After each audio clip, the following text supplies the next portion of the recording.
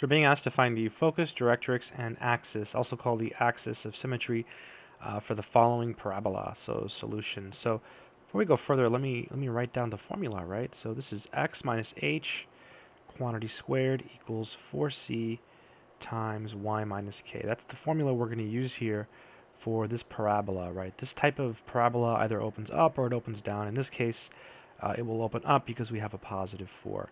So you see right away from our equation that h and k are both 0. So the vertex is 0, 0, right? 0, 0. And I'd like to draw a picture, so let's draw a little picture here. So here's the vertex. Okay, how do you find C? Well, if you write this one down like this, let's make it match. 4c y minus 0. You notice that, well, we don't have a c. You notice that 4c has to be equal to 4. So that's what you do. Whenever you want to find c, you just take this and you set it equal to 4c. So 4c is equal to 4. You divide by 4, so you get c equals 1. It's positive, so your parabola opens up, right? It opens up. So we know it's going to look like this, right? It's going to open up. C is 1. So the absolute value of c is the distance between the vertex and the focus. So this distance here is 1. So this point here is 0, 1. Right, and that's the focus, F. So the focus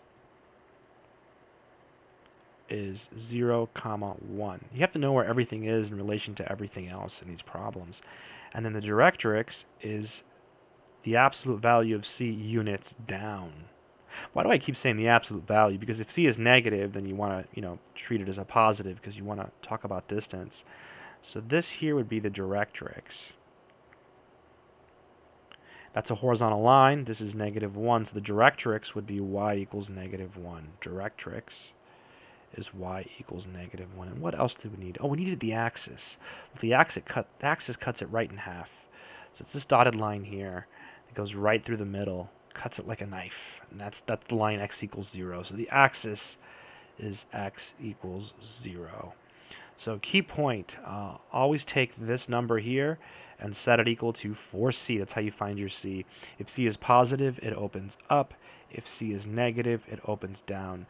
The focus is the absolute value of c units away from the vertex, and it's inside the parabola, right? It always opens towards the focus. There's the focus. There's the focus. There's the focus. There's the focus.